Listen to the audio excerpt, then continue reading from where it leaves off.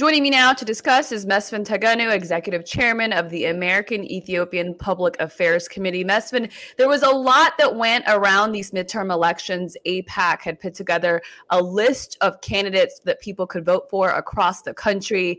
The day after elections, what are we to glean from what the efforts of AIPAC was? Thank you, Hermela, for this opportunity. I will say we had a great day yesterday. Today, we are looking at the results, and the results look really very, very good as we want them to be. Most of AIPAC endorsed candidates have won.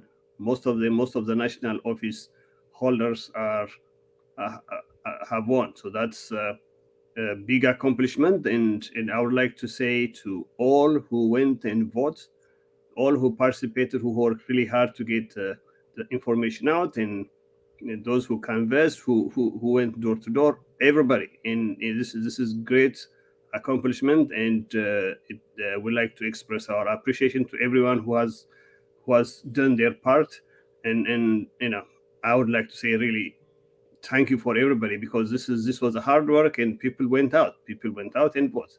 So this is a good day. Now, what does that mean? It means we have almost all AIPAC endorsed candidates in, and which means now we have a good opportunity to advance what we believe is a good pro-Ethiopia, pro-Eritrea, for that matter, pro-Africa policies in the new Congress. So that's just a great thing, a great accomplishment, and we are very happy about that. One of the issues that's been discussed among Ethiopian, Eritrean Americans and the African diaspora in general, and as part of the broader national conversation, is whether or not Republicans would have sort of a landslide after people were frustrated with this current Democrat administration. It doesn't look like that happened. So what does this mean for the efforts of AIPAC, and when it comes to who to vote for, what party to vote for, and how to vote? Actually, the way this election went is exactly, the way we want it to go. A landslide would have been a situation that wouldn't necessarily have helped a minority voters like Ethiopian Americans, Eritrean Americans, or for that matter, voters of African descent. A minority voter benefits when there is serious competition between candidates.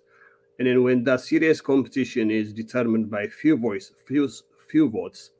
and at that time, your vote, however small it may be, matters. So we are actually very happy this wasn't a landslide. The Republicans are going to control the House. I think it looks like still. It could be 15, maybe. I don't think, we don't know if they'll have majority. It may not look like it, may not have a full majority.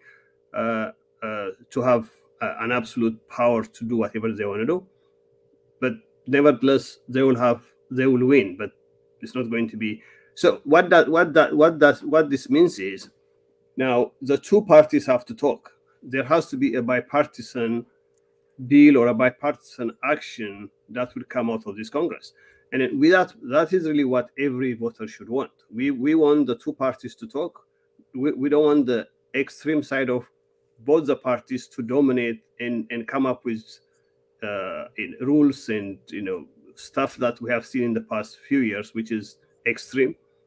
So this gives an opportunity for the American people to actually be served better. It gives the Ethiopian American community a better opportunity to be heard. So I'm happy that it's not a landslide.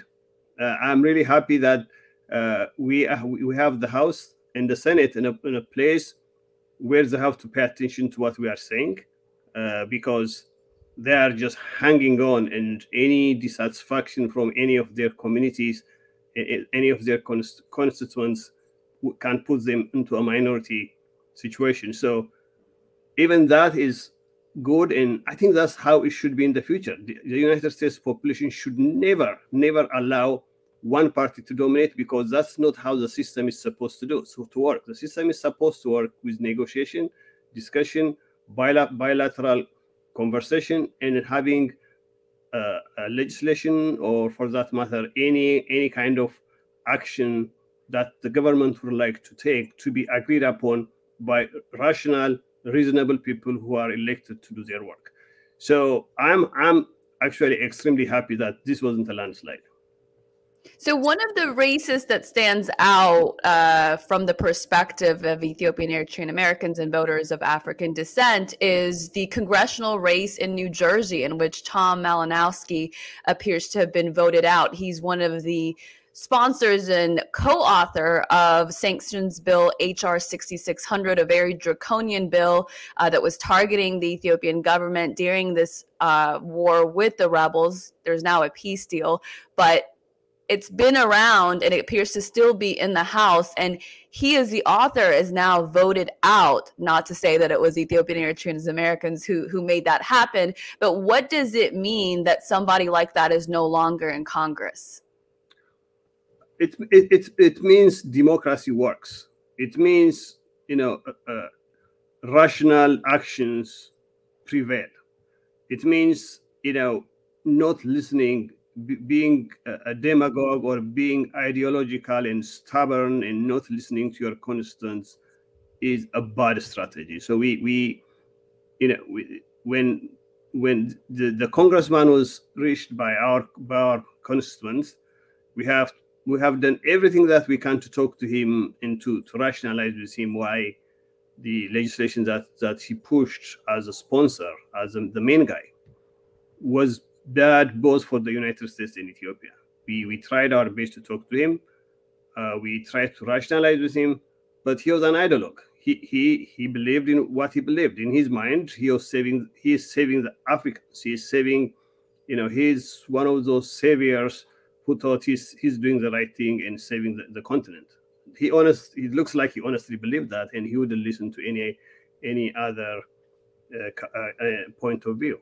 So, as your audience may remember, we really had to go and express our dissatisfaction, and that's where one of the most effective demonstrations, where we had to fly a plane on his district to get attention from his voters.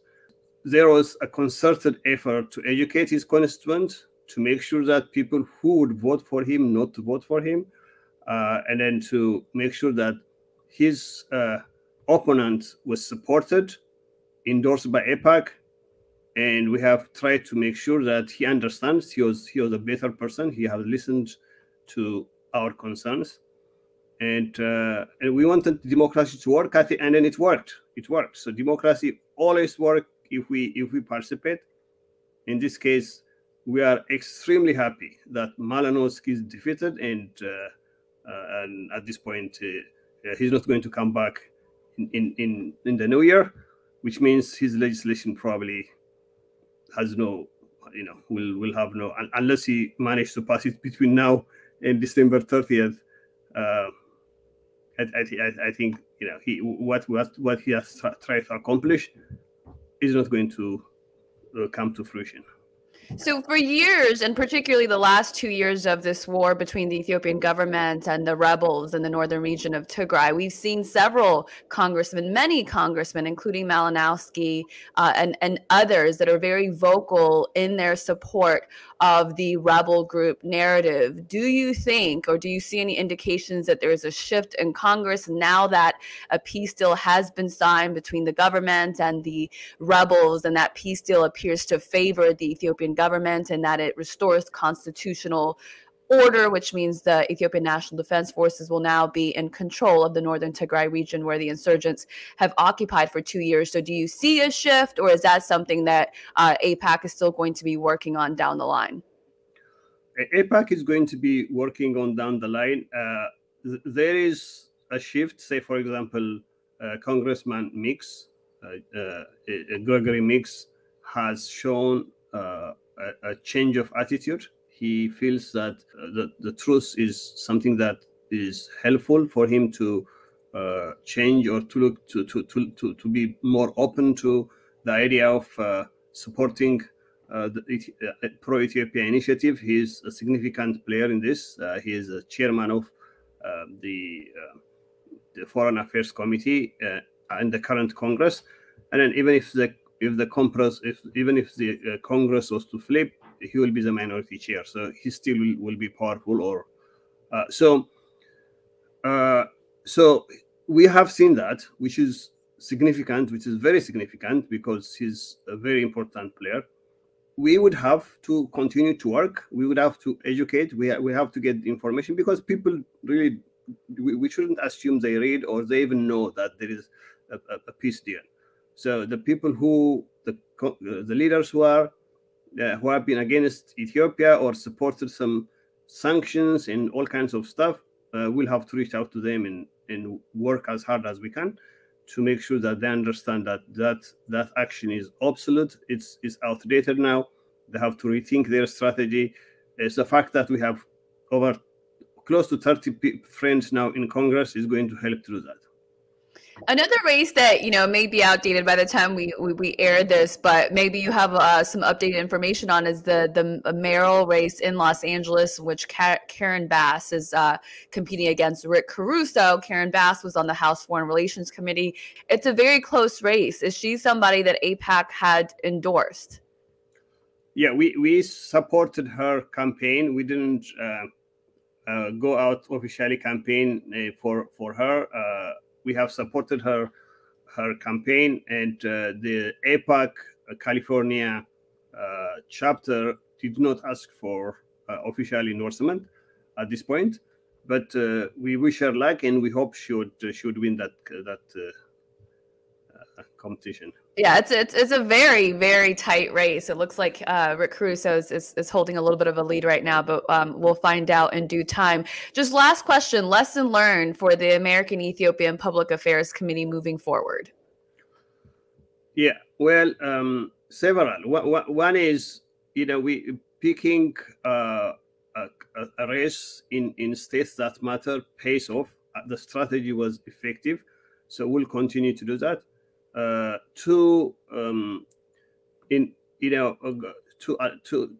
Getting the message out to Ethiopian Americans to vote, and to friends of Ethiopian Americans in an organized manner also is essential.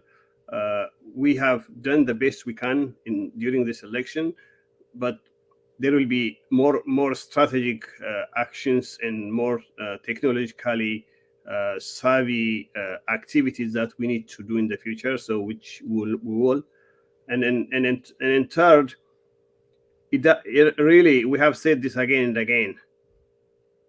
Don't think your votes don't matter, even if you are like 100 people living in some North Dakota.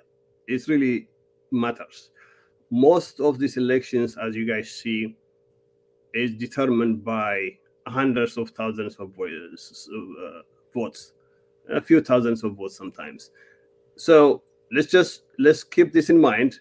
We have a great day yesterday. It's a good day for Ethiopian Americans, Eritrean Americans, but we have to understand that we have to get engaged, and we have to continue to believe that our voice matters, because it does. We have seen this. I mean, in Georgia, for example, if one of them got about 10,000 Ethiopian American votes, this vote would have been over, but they didn't. So we don't know what happened there. Still, so they have gone into a runoff, and then we'll see what happens. So is that the senatorial race? Yeah, senatorial race. Yeah. Between Warnock and Herschel. Yeah. Okay. Yeah. So get engaged. Congratulations, everyone, for going out and voting. And let's keep this going. Amazing. Thank you so much, Mesfin Taganu, Executive Chairman of the American Ethiopian Public Affairs Committee. Thanks so much. See you soon. Yeah, thank you. Thank you, Armi.